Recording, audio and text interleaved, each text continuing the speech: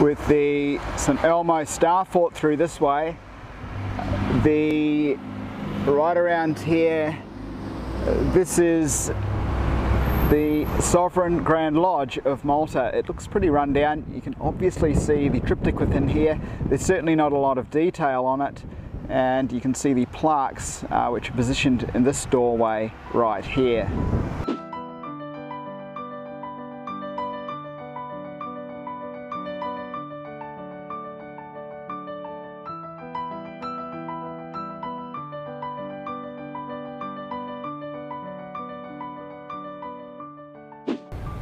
The lodge is just down here. This is the wall of it to the right, and just through here, part of the stonework here, among other things, is the sort of huge older stones used in the construction, whilst newer stones are kind of placed over top.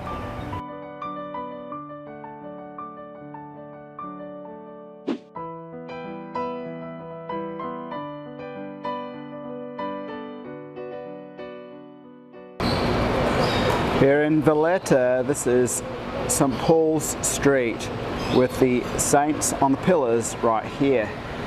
And St Paul's Church with the triptych doorways is right here with the figures above.